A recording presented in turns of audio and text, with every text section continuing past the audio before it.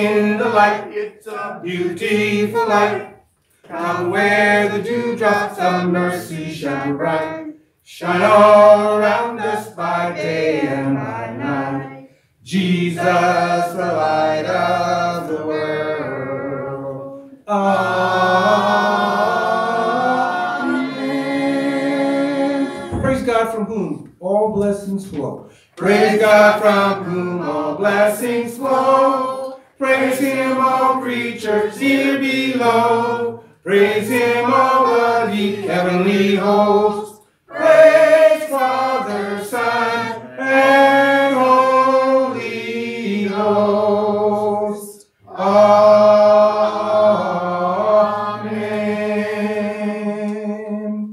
I was glad when they said unto me, let us go into the house of the Lord. Our feet shall stand within thy gates, O Jerusalem.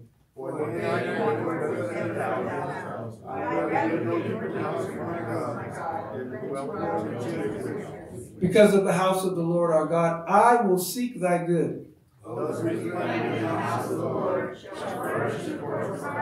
Blessed are they that dwell in thy house. Lord, I love thy habitation, the place where thy honor dwelleth. For the Lord is in his holy temple. Let all the earth keep silence before him. Let the words of my mouth and the meditation of my heart be acceptable in thy sight. O Lord, my strength and my redeemer. O sing unto the Lord a new song, for he has done marvelous things. Make a joyful noise unto the Lord. All the earth sing praises. Okay, I'm going to slip in a Christmas song here today. It's number 106, Oh Come On Ye Faithful.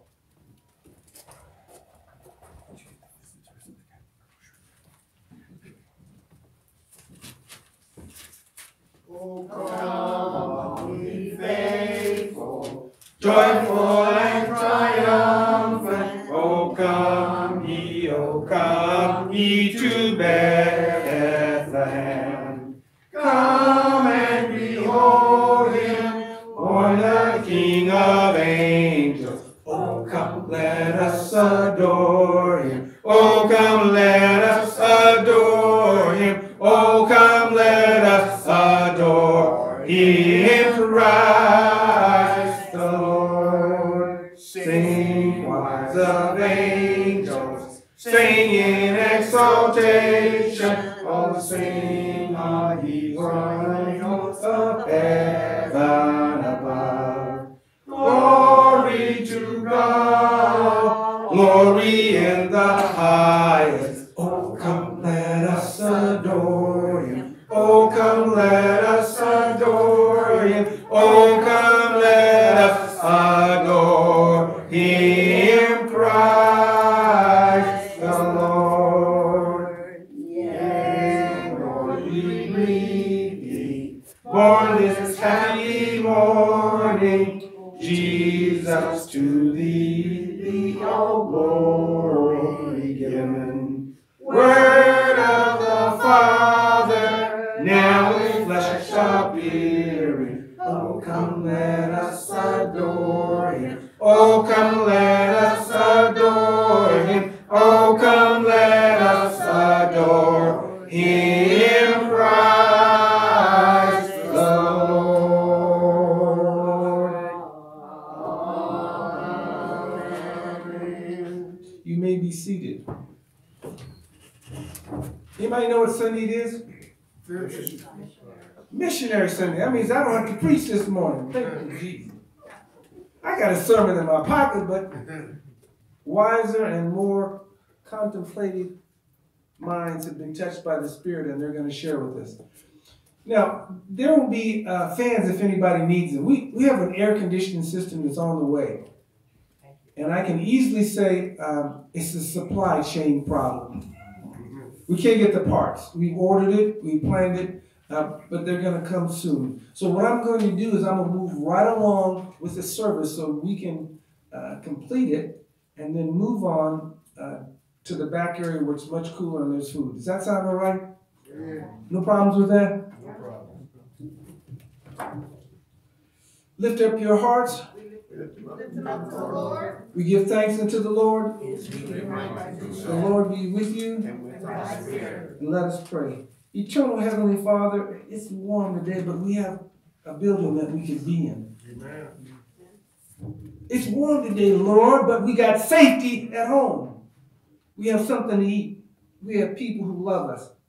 And by God's grace, the weapons are outside. Lord, keep them outside. Keep this sanctuary sacred for your praise and for your worship, for your adulation and for your gospel. And then have mercy on those, Lord, who are doing nothing wrong and were attacked by madness. Lord, bless your people from madness. Give us the wherewithal. Give us your divine protection and give us your strength. And Lord, when they go low, let us go high in the Holy Spirit. When they have weapons of metal, let us use weapons of truth and justice. Bless us, Lord, that we may be seen as your children, that we may exhibit the fruits of the Spirit, peace and kindness and joy, long-suffering, grace, mercy. Let those be our weapons. And bless us in the battle. This is what we pray in Jesus' name. Amen. Amen. Hear our prayer, O O Lord, Hear our prayer, O Lord. O Lord, incline thy ear to us and grant us thy peace. Amen. Choir, just give me one more song. Just one, I have two. She will make you guys warm. So if you get too hot, you understand, don't you? It's Susan's fault. Go ahead. Okay, 569, oh beautiful for spacious skies. 5, 6, 9. Oh beautiful for spacious skies, forever waves of rain, For purple mountains' majesty above the fruited plain. America, America, God shed his grace on thee, and crowned us with brotherhood from sea to shining sea. Oh, beautiful for pilgrims whose burning passion stress, a thoroughfare for freedom across the wilderness. America, America, God shed thy every flaw, confirm thy soul in self-control, thy liberty in law. Oh, beautiful for hero proof in liberating strife, when more than self their country love, and mercy more than life. America, America, may God thy gold refine, till all success be nobleness, and every gain divine. Oh, beautiful for patriotry that sees beyond the years, thy alabaster cities green, unbuilt by human tears. America, America, God shed his grace on thee, and crown thy good with brotherhood from sea to shining sea. Amen. What chapter did we study in Galatians? What chapter do we study in Galatians? Yeah, what chapter was that? I'll use that as a scripture. Let me see. 11.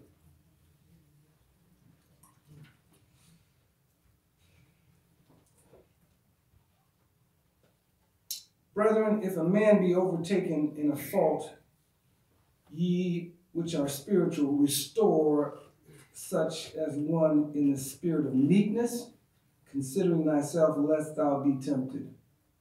Bear ye one another's burdens, and so fulfill the law. For if a man think of himself to be something when he is nothing, he deceiveth himself. But let every man prove his own work, and then shall he have rejoicing in himself alone, and not in another. For every man shall bear his own burden. Let him that is taught in the word communicate unto him that teacheth in all good things. Be not deceived. God is not mocked. For whatever a man soweth, that shall he also reap. Let us not be weary in doing well, for in due season we shall reap if we do not faint. Amen? Amen. I'm going to move on with the service. Brother Bendau, announce yourself and your guests, and in the memory of your mom, greet Owen Chapel AME Church. Good morning, good morning. Good morning. Good morning. Thank you, Pastor Robinson. My name is William Bendau. This is my friend Pamela Swafford. We greet you from Albuquerque, New Mexico. I belong to Grant Chapel AME Church in Albuquerque. She belongs to Del Norte Baptist Church. We're very happy to be here. It's probably my second or third time visiting the pastor in Owen Chapel, and I always feel good to be here. You know, God is good and has allowed us safe travels, and hopefully safe travels back tomorrow. But like I said, we're just very happy to be able to worship with you, spend some time, and eat some delicious food. Ooh, let the man preach. Beautiful. And we got good food. Yeah, I know you did. Amen. Thank you. All right, thank you, Pastor. This is going to be a relatively different Sunday. We're going to be zooming to Ohio, where a colleague of mine, we were ordained together, is going to be bringing part of the message. I don't have to preach today. It's Missionary Sunday. And the capable women of this church now have a program which they're going to present to you. Is that okay? Amen. Then we'll get out of here and eat before too long. Melvin, you ready to sing? I know you're ready, because I got the microphone and I'll talk about you if you don't. They come all the way from Cruces to worship with us. And they are good AMEs, just like Brother Bendau. One of the reasons I was so happy to be in New Mexico is because Rita Bendau was loving to everybody. Amen. She's loving to everybody. Whenever she, Reverend Robinson, hadn't seen me for months or a year, but she had that love that she projected out and made a difference in people's lives. So whenever I see Bill, I'm always thoughtful. He can't go too far from the tree that he came from. All right. Well-spoken. Well. Faithful to his church. Thank you. A good man in the community. He got that from his mama. Amen. Daddy. And his daddy. But he didn't think it robbery to come to Owen Chapel, even though we don't have air conditioning right now, to greet us. So thank you. Anytime you want to come, the spirit of your family is a blessing to us all. Thank you. Any other announcements? Anything at all? Praise God. Praise God. That's a good announcement. So again, it's warm this morning. We're going to have the spoken word from speakers that are not me. And Gabriella, after the next selection, what we'll do is we'll let you announce and we'll be on our way. Okay, Melvin. Come bless us with your praise. You don't need no mic. We need it for our guest on Zoom. I just messing with you. I know he was. Hello. Good morning. Good morning, good morning. Good morning. All these beautiful faces. Amen. Out of all that's going on in the world, you know, that's so great. We have time to be able to still show some happiness. Come on. You know, we saw the news over the period of the week, of the entire week. We saw all of the deaths that have taken place. And it's sometimes I just sit and wonder, I don't know about you, but Lord? Why these things are happening?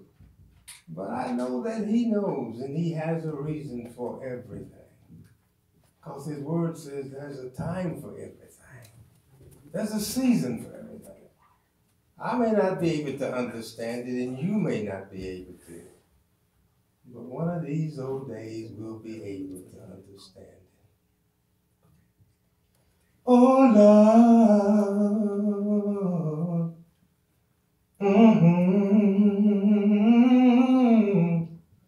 oh Lord,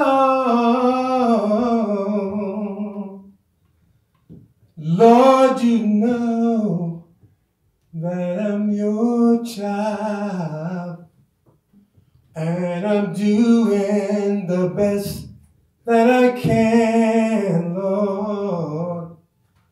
But why my way? Why my way gets so hard, Lord? Lord, I don't know, but I'm gonna run on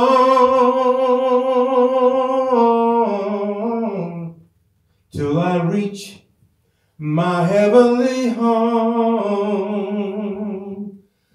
Lord, you know that I'm your child, and I'm doing the best that I can. Why my way, Lord, gets so hard? Lord, you know I don't understand. Oh Lord, I need you to hold my hand. I can't make it by myself. Oh Lord,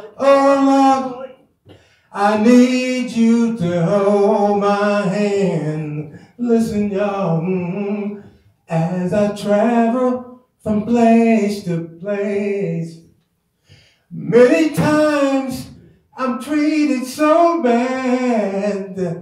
Then I sit and think about I can't miss a friend that I never had. Oh Lord, I need you to hold my hand. I can't make it by myself. Oh Lord, I need you to hold my hand. I'm gonna continue to run for Jesus, even if I have to run alone. It's my determination to make God's beautiful heaven my home. Oh Lord, I need you to hold my hand. I can't make it by myself. Oh Lord, I need you to hold my hand. Let me say that again. I'm gonna continue to run for Jesus, even if I have to run alone. It's my determination to make God's beautiful heaven my home. Oh Lord, I need you to hold my hand. I can't make it by myself. Oh Lord, I need you to hold my hand. Oh Lord, I need you to hold my hand. Hold me, Jesus. Hold me, Jesus. Hold me, Jesus. You don't hold me, Lord, I will surely fall, yeah, Lord. Hold me, Jesus. Lord, hold me, yeah. Lord, hold me, Lord, hold me, yeah, Lord, yeah. Put your loving arms around me, yeah. I know if you hold me, Lord, hold me. Come on, cry up me, yeah. Jesus, Lord, Lord, hold me, Lord, hold me. Lord, hold me. Yeah, Lord. Lord, hold me, yeah. Lord, hold me, Lord. You don't hold me. I know I will fall, yeah. Hold me, Jesus, hold me, Jesus, hold me, Jesus, Lord, you know that I'm your child, and I'm doing the best that I can. Why my way, Lord, gets so hard? Lord, you know I don't understand. Oh Lord, I need you to hold my hand.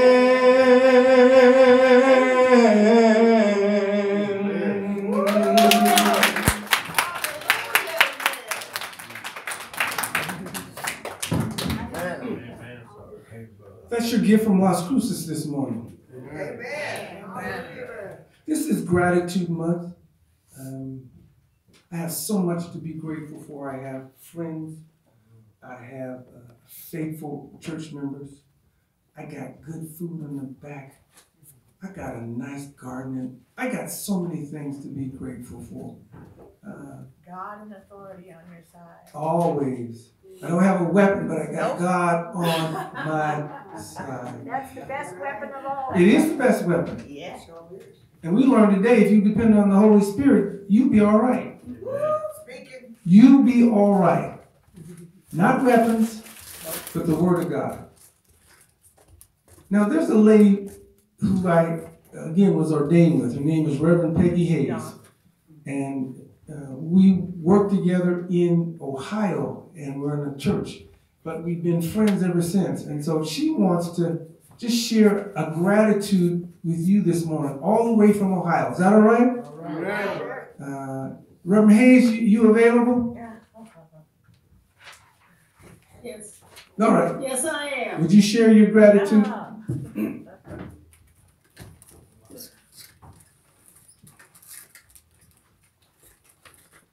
Good morning, church. What I would like to share today for gratitude, I was speaking earlier with Darlene and telling her what a blessing I've had this year, and she suggested that I share it with you all. When I was in second grade, I had a teacher who put me out in the hallway to tutor another student. And fast forward to my career in college, I wanted to be in the medical field, but I couldn't do the math to do the medicine. And so the one thing I knew that I could do was teach reading, and I went into education. And my first year of teaching, I decided to go back to my home state of Florida and thank my second grade teacher for having a backup plan that I would have been in trouble if I had gotten to my sophomore year and didn't know what to do, but I did because of her. And she was gone. I couldn't find her. Nobody knew where she was. And I sent up a prayer. I said, Lord, please let me find this woman before I die so I can thank her, because every important thing in my life has come from my years in education. And so I said that prayer in 1976, and this past December, one of my second grade classmates posted online that she had gotten a letter from Miss Betty. And it turns out that even though I'm 70, Miss Betty is still above ground, and we have connected all this years, 46 years for a prayer to come to fruition. But God is faithful, and I am so, so grateful that we are back in each other's lives and creating a whole new relationship as adults. So I just wanted to share that with you guys this morning. Prayers don't always come right on time when we think they're supposed to be there, but God always makes sure that there's an answer eventually. So thank you for letting me share. Amen.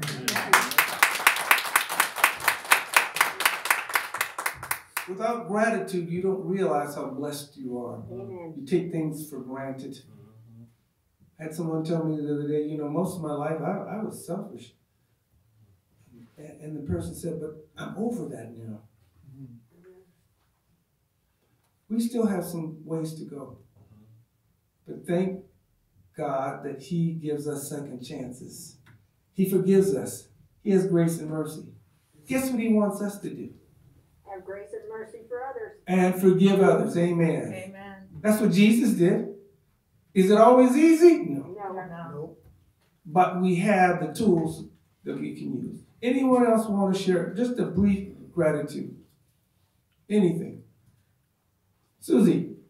I just like to say thank you that I've been here for 6 years and I've never really was in an African American church or AME before I came here.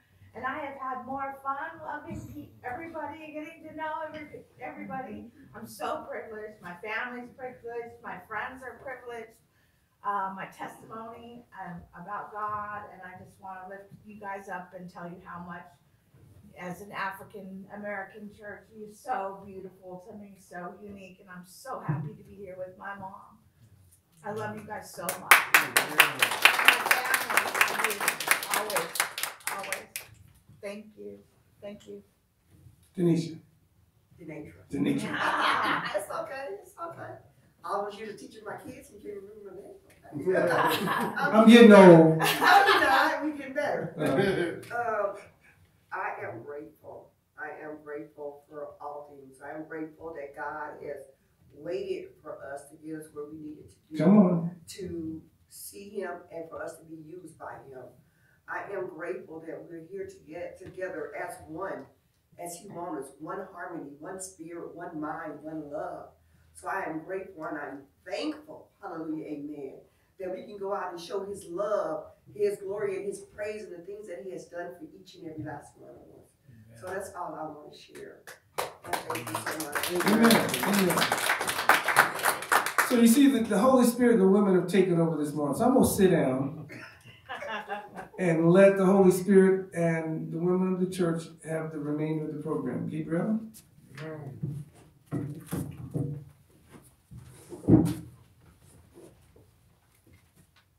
Good morning, Owen Chapel. Good morning. Well, today we have Missionary Sunday, which is May 29, 2022, and it's the Women of the Bible, the Believer's Perspective. And we're going to continue this. This isn't going to be just this one time, because there's so many different women of the Bible, in the Bible. And I'll just read off to you who's going to speak today and some of the women that are going to be talked about. Reverend Peggy Hayes, who you see on our screen here, she's going to be talking about Ruth and Rahab. And then this Sister Darlene Bassett, she's going to speak about Deborah and Jael. And then right now we're going to have Sister Suzanne Fuller speak about Zipporah. Okay. And then Sister Susan Kaufman's going to speak about Mary Magdalene. Oh, okay. So those are the speakers we're going to have today. And well, as I said, we're going to continue this on. Next time we'll have Elizabeth as part of the lineup of women from the Bible. Okay, thank you so much. Please listen to Reverend Peggy Hayes, her speech about Ruth and Rahab. Good morning, church. Good morning. I'd like to share with you a little bit about the mission of the AME Church. Is to minister to the social, spiritual, and physical development of all people. And part of that is the missionary service. Webster defines missionary as a person sent on a religious mission, especially one sent to promote Christianity in a foreign country. This morning I'm going to share with you the lives of two women whom I think are remarkable. That is Ruth and Rahab. Both of these women spent time dwelling in foreign lands, among foreign people, and believe it or not, even though they are from the Old Testament, they were on a mission of ministry of Jesus Christ. Ruth first shows up in the Old Testament and has a book entirely devoted just to her. When the story opens, there's famine in the land, her family is starving, and what we find is that living in Bethlehem is Elimelech, his wife Naomi, and sons Mahon and Kilion. And they go to refuge in Moab where there is Elimelech dies. That's leaving Ruth to be Naomi to be supported by her two sons. The sons take wives, but 10 years into their marriages, the sons also die. That leaves Naomi by herself. It leaves daughter-in-law Ruth with her, and it leaves daughter-in-law Orpah. Those three women are alone in a country with no male support. That spells disaster for them. And so without male benefactors, they have no way to survive. So Naomi decides that she will go back to her people and prepares to leave Moab. She tells her daughter-in-laws, you girls stay here, go back to your families, find husbands, and you will be fine. I'm too old to get another husband, so I will go back to the land of my people. Oprah says, okay, I love you, but I'm going to stay here. Ruth, on the other hand, says, no, I will not leave you. We're all familiar with the verse from Ruth 1:16 to 17. Entreat me not to leave thee, nor to refrain from following thee. For whither thou goest, I will go, and where thou lodgest, I shall lodge. Thy people shall be my people, thy God shall be my God. Where thou diest, I shall die, and there will I be buried. Let the Lord do so to me, and more also, if aught but death separate me from thee. At this point, Ruth, a Moabite, an idol worshiper, a pagan, declares not only her intent to stay with her mother-in-law and her integrity in that matter, but she also declares that the God of Israel is her God. So she's gone from pagan to worshiping the God of Israel. So the women go back to Naomi's native Bethlehem, and they survive by Ruth going out into the fields and picking up the leftover grain that the reapers haven't bothered to gather. And as the story goes, Boaz, the owner of the field, sees her, she finds favor with him, he marries her, and Ruth goes from being the very bottom of the ladder, picking up the leavings, to the very top of the ladder. She is the landowner's wife.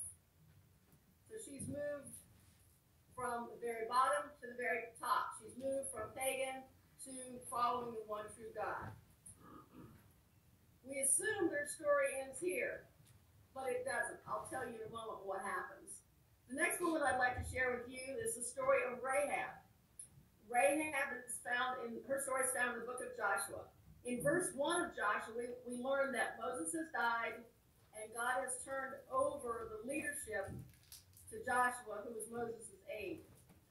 And Joshua is now charged with leading the people into the promised land. So Joshua gets together the army. They leave the women where they are, as far as they've come to the edge of the Jordan River, and the army is going to go across to conquer the promised land, get into the land. Joshua sends some spies out of the land to see what they're up against, and one of the towns that they go into is Jericho. Jericho is a heavily walled city, and what you have to understand about the walled cities, most of them had two walls. There was an outer wall to keep out invaders, and then there was an inner wall where the wealthy and the prominent lived. In between those two walls is where everybody else lived. The common people lived in between the walls. And Rahab was a Canaanite woman. She was also a harlot, is what the Bible calls her. So she lived between those two walls, She didn't live in the inner city. She didn't live where the rich people were or the powerful people were. She lived in between the inner and outer walls. although she was on the margin of society, she was a wise woman, and she, because of her profession, knew a lot more than many of the other people in the city. She had people of distinction who spent time with her, shall we say.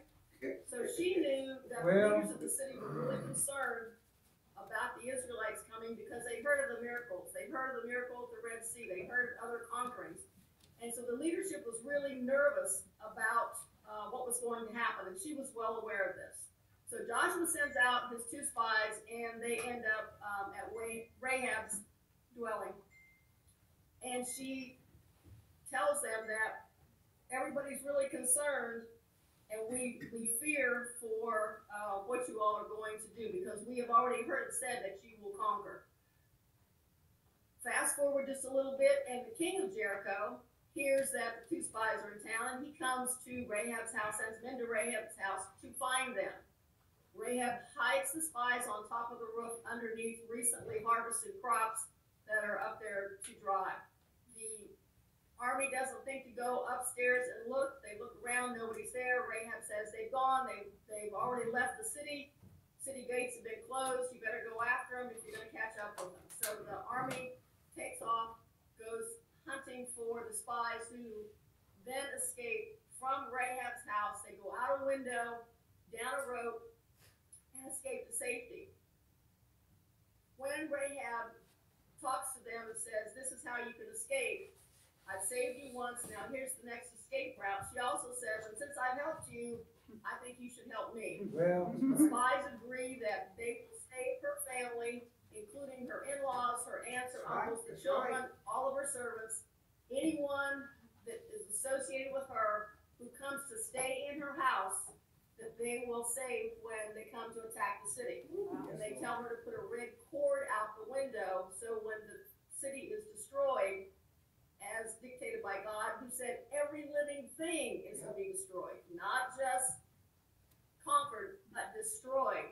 Rahab's family was safe and secure because she had helped the spies. She had also proclaimed, I know that your God is the God of all things, the God of heaven and the God of earth. So here we have again a woman who was a pagan worshiper who has heard the news of the God of Israel and acknowledges that God and is saved. But her story doesn't end here either.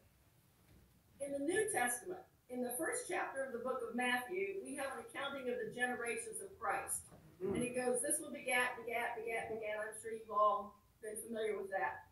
But in verse 5, we have some special information. And Salmon begat Boaz, whose mother was Rahab. And Boaz begat Obed, whose mother was Ruth. And then it continues the lineage on down to Jesus Christ. So here in the New Testament, it is revealed that Rahab, the Canaanite harlot, has married Salmon of the tribe of Judah and birthed Boaz, and Boaz grows up to marry Ruth the Moabite.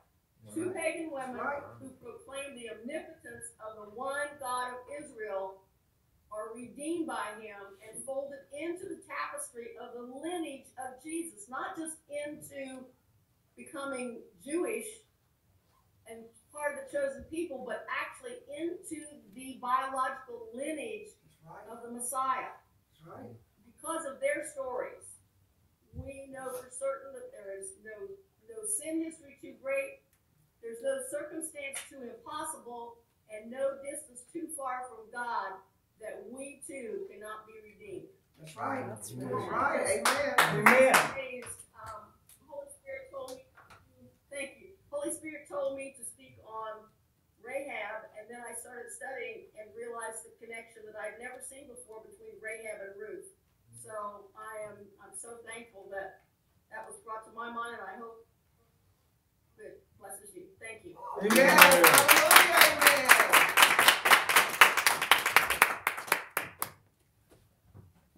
So he continued. Okay. I'm going to take her picture kicked her off the big TV, but she'll still be with us listening to the rest of the program.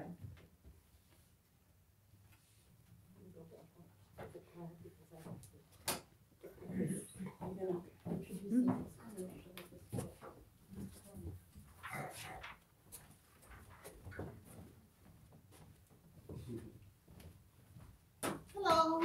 Hello. Our next speaker is Darlene Bassett. She'll speak about Deborah and Jael.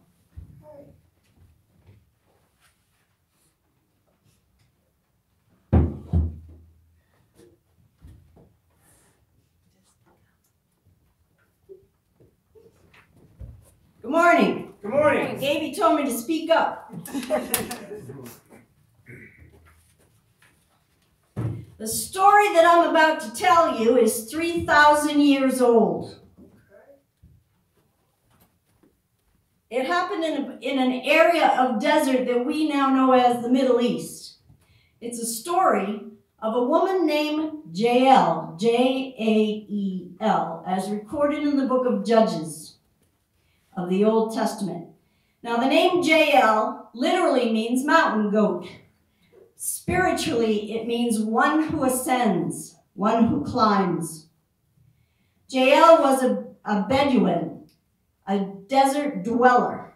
She was a member of the Kenite tribe, a nomadic people who herded sheep and goats and moved frequently in search of new grazing territory for their herds. As a woman in this culture, Jael was responsible for pitching the tent and taking down the family tent. That's part of the job of the women. She was married to a man named Heber, who was a descendant of Jethro, the father-in-law of Moses. Before God sent Moses to the Pharaoh to say, "Set my people free," Moses lived in the desert with the Kenites for 40 years and married Jethro's daughter. So the Kenites and the Israelites were connected. The Kenites are believed to be the original worshipers of a god named Yahweh, the God of Abraham, the one God. They weren't Hebrews, they weren't God's chosen people, but they were closely connected and allies of the Israelites in a world where there were many warring tribes at that time. Now, Jael's story involves 3 of those tribes: the Kenites, the Israelites, and the Canaanites. The Israelites had a long history of dysfunction. They went through cycles. They would fall into sin and idolatry and disobedience, so God would deliver them into the hands of one of their enemies for a period of time. And then when they'd had enough oppression, they would cry out to God, and God would come and rescue them by sending them a savior. At this period of time, a leader, and this was before kings ruled Israelites, so they were judges.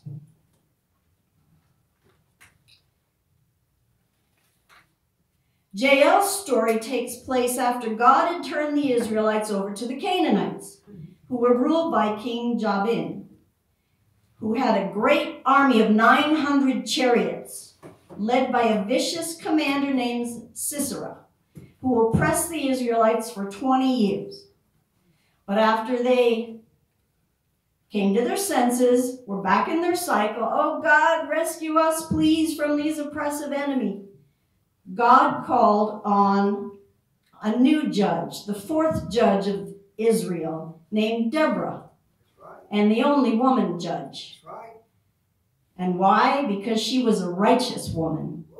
During a time when the people had been living in sin and idolatry and disobedience, Deborah was faithful to God. So God put her in the position of leadership. So God told her to prepare for battle. So she called to her a man named Barak and told him, "Gather 10,000 troops. We're going to battle. And have faith. Don't worry, because God will go before you. to lead the Israelites into victory over the Canaanites. So Barak said, well, all right, if you'll go with me. But if you don't go, I'm not going to go.